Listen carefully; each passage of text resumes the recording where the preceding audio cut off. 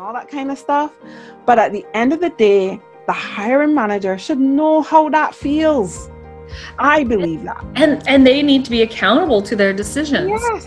Yes. I think that's where HR gets a lot of the bad rap. And you know, especially from a talent acquisition, we'll bring it back to talent acquisition. Yes, from a acquisition standpoint, we get it all the time. And I'm working on a post now about this. It's just like, we didn't write the job description.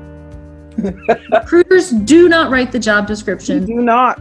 You know, Katrina Kibben will say this, and I agree with her. We're horrible at writing postings too.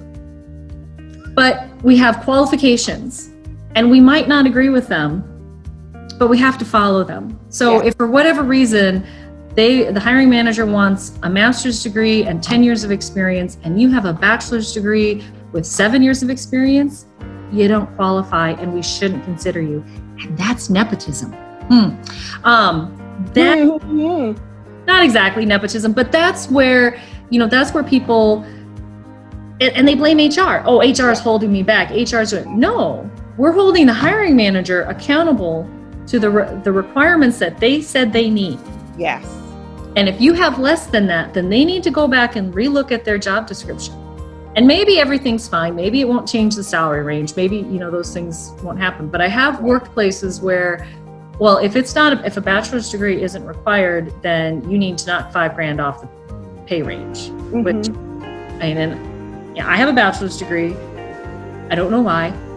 You know, let's be honest. Let's be honest about it. We all went to school because we were told you have to have a bachelor's degree to get a good job. But what does that bachelor's degree that I got 30 years ago tell you about who I am today and what I can do today? Nothing.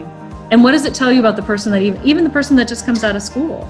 Yes. Do they still know? No. You know, now my English degree probably does help me more. Some of those other degrees do. But, you know, I think about like mechanical engineering, because I hired engineers for a while. How mechanical engineering has got to have changed from 30 years ago. Yeah. And, you know, I know there's certifications and licenses, so you're keeping up to date and all of that. But does that bachelor's degree 30 years ago, or even a master's degree 20 years ago, still have validity now? Does it still have validity now? And does it say who you